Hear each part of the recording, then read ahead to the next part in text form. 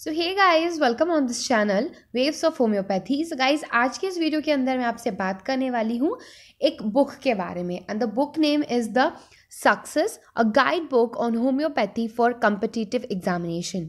So guys, as you know, after doing your BHMS हमें exams देने होते हैं फॉर द MD।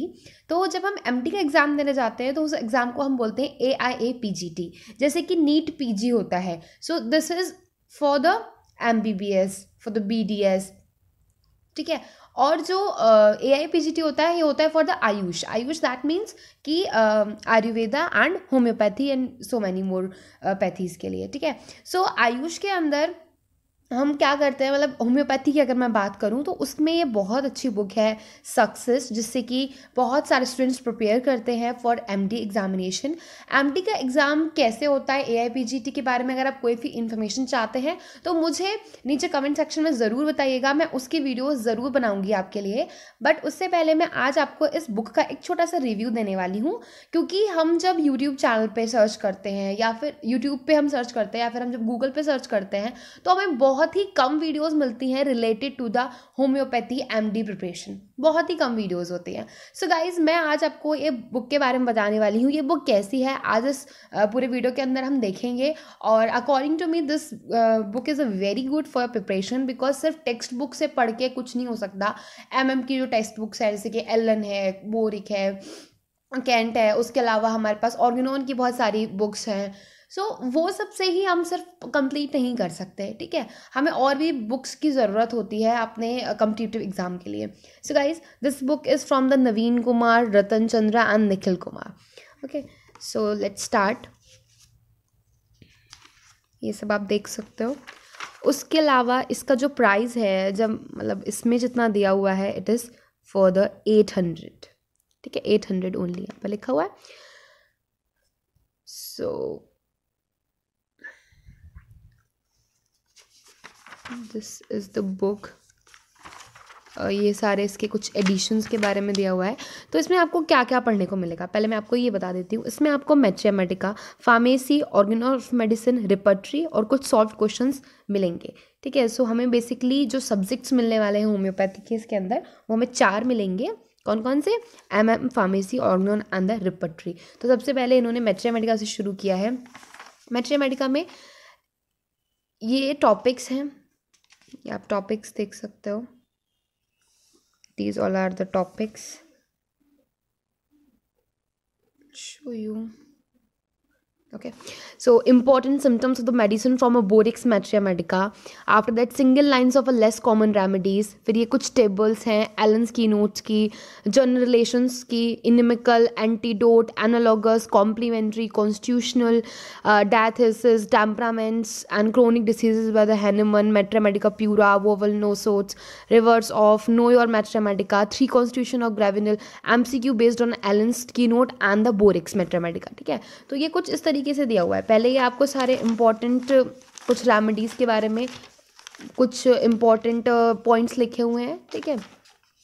उसके बाद ये सिंगल लाइन है लेस कॉमन रेमेडीज़ की, जो कि काफ़ी इम्पॉर्टेंट है और पूछी जाती हैं एग्जाम्स में। आफ्टर दैट यहाँ से कुछ जनरल रिलेशंस, जैसे कि अगर हम बात करें कि allium सिपा is compatible before Calcarea and the Silesia in polypous, ठीक है। Bad effects from getting wait compare with rhus tox also, कि रस्टॉक्स में भी ऐसा सिम्टम देखने को मिलता है, ठीक है।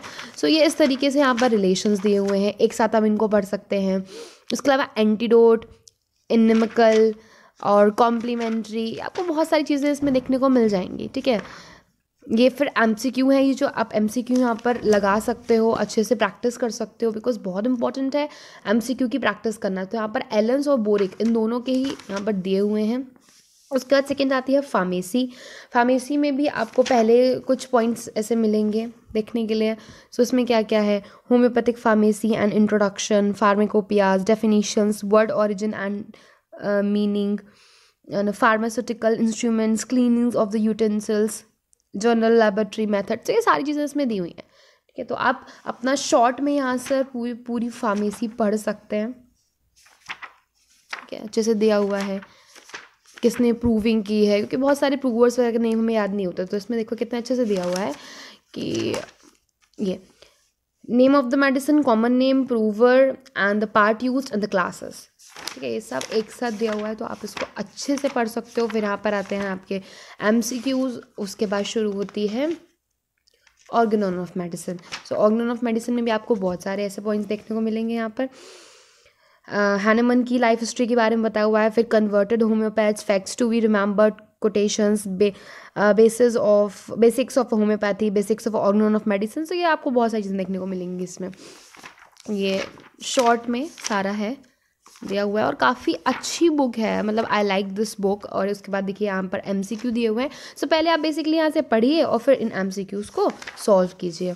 ठीक है, उसके बाद लास्ट में आपकी यहाँ पर रिपोर्टरी दी हुई है। रिपोर्टरी के बारे में पहले दिया हुआ है, ये देखो कितने सारे पॉइंट्स दिए हुए हैं रिपोर्टरी से रिलेटेड। आफ्टर दैट फिर आपको यहाँ पर भी मिलेंगे,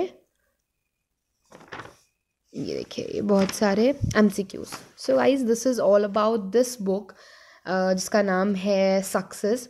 एंड आई होप गाइज कि आपको ये वीडियो पसंद आया होगा, क्योंकि आपको MD अगर होम्योपैथी से करनी है तो इससे रिलेटेड जब भी आप वीडियो सर्च करने निकलते हो तो बहुत कम वीडियोस मिलती हैं।